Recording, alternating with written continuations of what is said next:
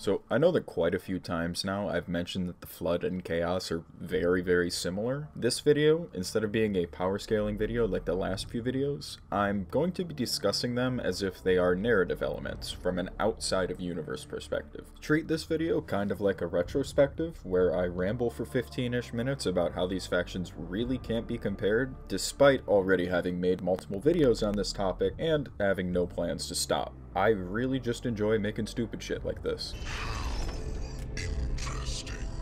So, to kick us off, we have to look at what the Flood, the Tyranids, as well as Chaos are from an out-of-story perspective. In order to have a faction that really defines the setting, you have to build the setting around that one faction's mythology. I know with Halo, the precursors were shoehorned in, somewhere between Halo CE and Halo 3, but the later titles all loosely base their entire canon or mythology off the Flood and the precursors. Hell, the three best Halo books in my opinion are when Greg Bear dropped the Forerunner trilogy, and I got my first real hit of interdimensional space cocaine. Only after these books did the real mythology of the setting come to be. In 40k, the entirety of the setting can be explained by, we looked into this Sea of Souls thing, and the Sea of Souls looked back, with this Sea of Souls, or Chaos, being the current defining event or series of events. If the Tyranids showed up without Chaos being an issue, it would be nothing more than a great campaign, something akin to one of the campaigns during the Great Crusade. In 40k, the mythology revolves around these weird psychic frogs named the Old Ones. They fill a similar role to the Flood or the precursors in this aspect, and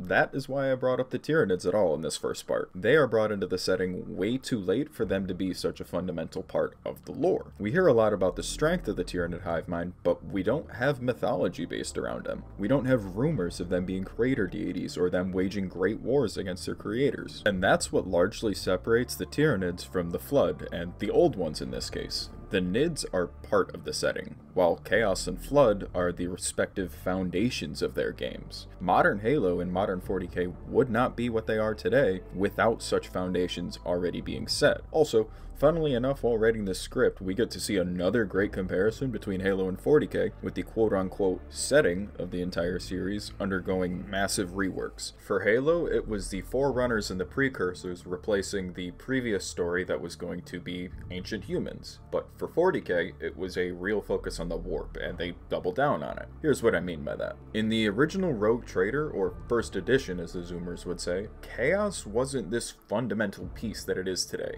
Chaos in early 40k was another faction, just like the Tyranids. And actually, that's a really decent comparison. It was a massive threat to everyone, but it wasn't what defined the setting. The modern Tyranids in 10th edition really fit into that first edition group so well, because in early 40k, a lot of the quote-unquote power scaling that modern 40k has just didn't exist. Another theme that both universes have, and it's pretty ham-fisted, is hubris.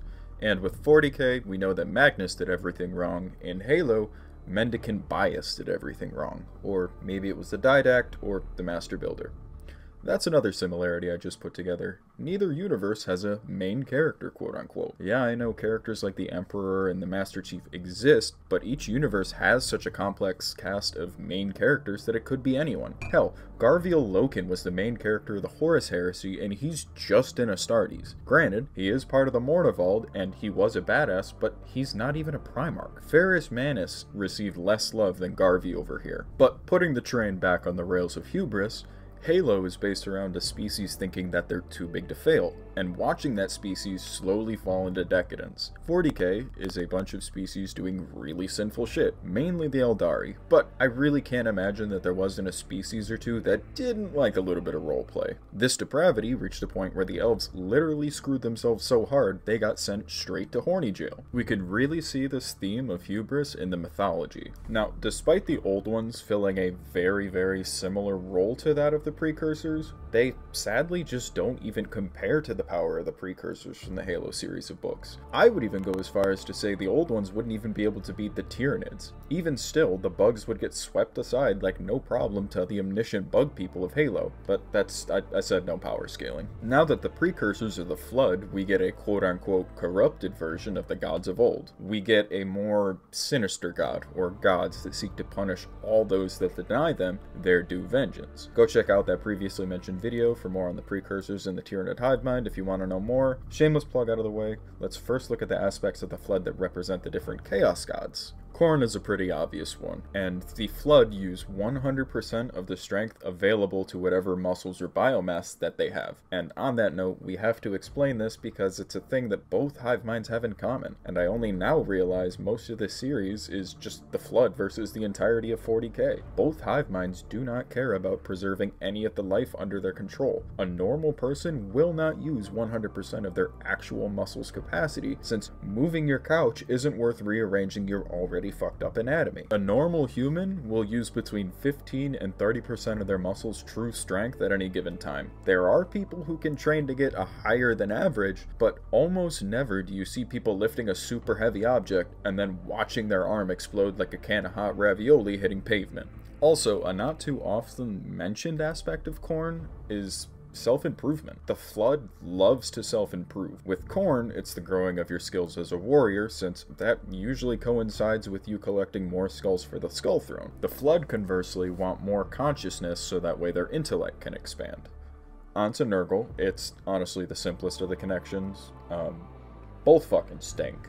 And both really like it when things should be dead, and they just aren't. Also, on a poetic note, Nurgle represents a lot of the aspects of life and the continuation of new species, new ecosystems, and life continuing. Flood, before they were quote-unquote corrupted, created life on a whim, and seek to improve and spread their seed all throughout the stars. Also, spores. And often being seen as an older, well-spoken gentleman, with the Gravemind sounding like an old museum curator, and Nurgle allegedly sounds like a happy grandfather. Moving over to the Bird Boy, we know that they have advanced arcane technology that borders on sorcery, and they keep secrets, and much like Tzeentch, they make temporary alliances when they need to further their goals. For Slaanesh, I could go with the easy answer of holes and tentacles, but I think a better example is how the Flood can physically vibrate the brains of select individuals, and if that doesn't sound like a Noise Marine's wet dream, I really don't know what is. Moving away from the similarities with the gods, we know for certain that there are dozens of different bioforms of the Flood, and how they have different levels of intelligence and strength, similar to how each Chaos God has different champions and demons depending on whatever job they need done or target dealt with in one way or another. With demons, they don't fear losing their lives in the material realm because, as a rule, they just get sent back to the warp to regenerate. I know there are ways to permanently rend a demon's soul, but that is the exception and not the rule. The Flood treats its own bioforms in a very similar way, since they are all one or a few precursors just making matter move through neural physics. For a short guy, I probably shouldn't stretch this hard, but I want to compare how the Flood consciousness physically pulled the Forerunner Super AI, the previously mentioned Mendicant Bias, out of reality to corrupt it to its cause. Much how a Chaos God can open a portal to corrupt a mortal who, would make a fine pawn, or just tap directly into their skull. Another similarity between the Chaos Gods and the Flood is how every single action takes place over vast swaths of time, sometimes waiting eons for a single piece to fall into play, with its seed being planted in long-forgotten history. Yet, time and time again, in both universes, foolish mortals always end up receiving the short end of the metaphorical stick. Back down to a proper stretch-to-height ratio, the Floods are absolute masters of travel on an intergalactic scale, and even an inter-universal scale, far faster than light. They use portals, much like in 40k, but they don't use the warp. They use the Halo analog, which is slipspace. Slipspace sadly doesn't have demons, so they don't have to develop Geller fields, definitely not hinting at a future video. The Flood is inevitable, much like Chaos. The Flood, for all intents and purposes, has always existed. Much like the Eldar giving birth to Slaanesh due to their debauchery and inserting everything possible into everything possible, I'll let your imagination run with that one. The Flood, on a different side of the same coin, was quote-unquote birthed when the Forerunners were too proud and arrogant to accept that anyone other than them could be chosen to handle the mantle of responsibility. While the Forerunners really like to portray themselves as this noble race in their pursuit of the mantle of responsibility, keep in mind that they brutally subjugated all who did not respect their authority and even wiped out the humans near completely for their perceived transgressions. Very similar to the Eldari and the Drukhari. I'll end it with my favorite part, the sci-fi trope of humanity having to fix everything, and in Halo they are chosen by God, but that's neither here nor there. In 40k, humans rise just as the Eldar really fumble, and chaos truly awakens with the birth of Slaanesh, the Eye of Terror opened, and the Sea of Souls as they knew it just stopped existing. Humanity in 40k is left to fight every single threat in the galaxy, and somehow through sheer grit, plot armor, and attrition, humanity fights near impossible odds. While in Halo, humanity is left to fix the mistakes of the prideful Forerunners who shattered their gods and created metaphorical chaos in the galaxy, as to the literal chaos that we see in 40k. Also, both series really like to use demons and other religious terms in ironic and unironic points. If the Flood ever ended up actually turning to chaos, it would just be a super boring story, as the entire galaxy would just become one single super sentient chaos. And that's lame, and more importantly, that doesn't sell Halo games, and it most certainly doesn't sell Primaris miniatures.